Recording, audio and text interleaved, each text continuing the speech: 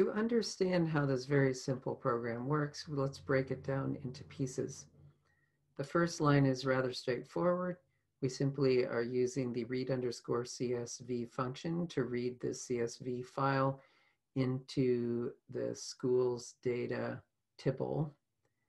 And the last line, once we have done the manipulation on the column, we take the mean of the Asian column from that data frame, from that tibble. The line in the middle is the complicated one, so let's take it apart in pieces. First of all, let's look at this part in the middle of the square brackets.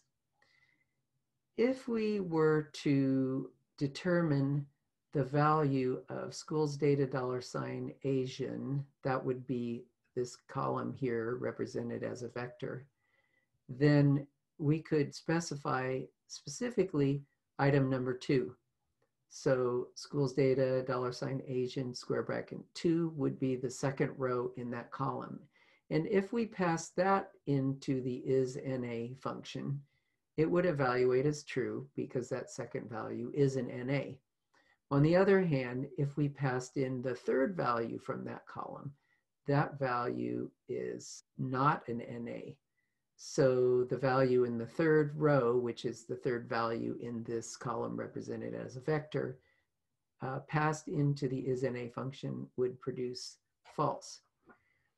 Now, the key thing here is that there's not really any difference, we saw in an earlier lesson, between a single value and a whole vector of values. If I, instead of specifying a particular item in this vector, but rather pass the entire vector in, then it would perform the isNA function on the entire column. Each item in that column would generate an item in a vector of trues and falses. So there would, if there's 50 rows, there would be 50 items in the vector. And if I pass them in, I would get a vector with 50 trues and falses in it, with each one corresponding to whether a particular row was true or false. So over here, I've represented what that would look like. It's essentially like constructing a vector that consists of false, true, and so on. If I pass a vector like that into the square brackets of the school's data $Asia vector, then what I'm essentially saying is select out all of the items in that vector based on whether they evaluate as true or not. So for every item in that vector that corresponds to a false, we do not select it. But for every item in that vector that corresponds to true in the vector that we pass in, we do select it, and we act upon it by changing its value to 0. So the operation we're doing is setting to 0 every item in the vector where this condition that we set is NA has a value of true. So that is going to set the value of all items in the vector that have true values to 0 and not affect any of the ones that have values of false. So when I put the isNA function inside of the square brackets, I do this all in one step, and I essentially change all of the values with NAs to zeros in a single line of code. To see how this short script works, we're going to start by breaking it down into some additional steps. So the first thing that I'm going to do is to read in the school's data, reading it in as a tibble since I use read_CSV. If I look at the school's data, I can see scrolling over to the Asians column that there are several rows that have NAs in them. And these are the ones that I want to change into zeros. The first thing that I'm going to do is to pull the Asian column out of the table, out of the data frame, and just turn it into a vector called Asian. So let's do that. And here I can see what it looks like. It just has all the values in that column, 101, NA, 217, and so on. Then if I pass that vector into the isNA function, then it's going to go through each value in the vector and create another vector that's going to have values of true or false that correspond to the items in the Asian vector. So let's go ahead and do that. Now here's my Booleans vector. I see that it's false for 101, true for NA, false for 2, false for 17, false for 86, and so on.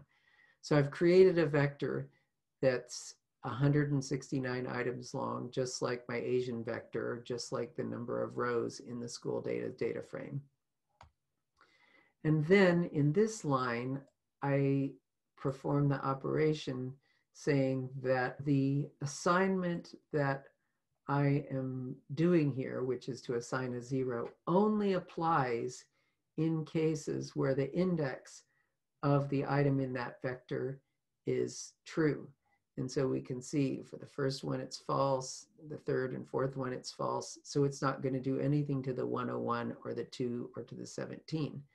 But for any item where it evaluates as true, for example, the second item, which is the NA, then it will do the assignment and assign a 0 to it.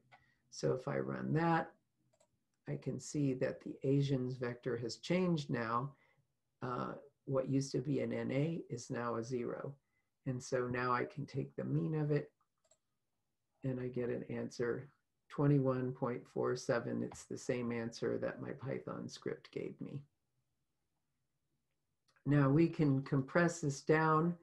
In this particular example, although the Asian vector that we created got its NA values changed to 0, this did not have any effect on the original data frame. You can see that the column for Asian still has NAs in it. However, we could perform this in a sort of compressed way in place by passing the isNA operation applied to the column itself, not to a vector copy of the column, but apply it to the column itself and then take that result and feed it directly into the square brackets, not of another vector, but of the column itself in the table. So what we will do based on this test as to whether a particular row is an NA or not, we are going to actually change the original table. So let's go ahead and read it again just to be sure. Now we'll apply those changes. And if I look at the school's data now, I can see that the Asian column has actually been changed. The values that used to be NAs are now zeros. And of course, I can now calculate the mean and I get the same answer as before. So the difference between what we did here and what we did here is that we created a new vector which had values that corresponded to the rows in that column, but we didn't actually change the column itself. But by performing this on the column itself, we changed it in place within the data frame. So we actually changed the data frame rather than changing data that was copied from the data frame. One thing that we should do before we leave this exercise is to see what effect changing the missing values into zeros had on our result. So I'm going to read the school's data in again. And here I'm going to have our calculate the mean of the Asian column with removing the NAs. Let's see what we get there. 24.85. Now, if we change all of the NAs into zeros, we see now that the value is lower. It's 21.47. So the average is lower because we have included rows that should have been 0. When we excluded those rows, our value was actually higher than it should have been because we were basically ignoring all of the schools that did not have any Asian students and not including them in the averaging process. So you can see that paying attention to correctly handling missing values can be important on the outcome of your analysis.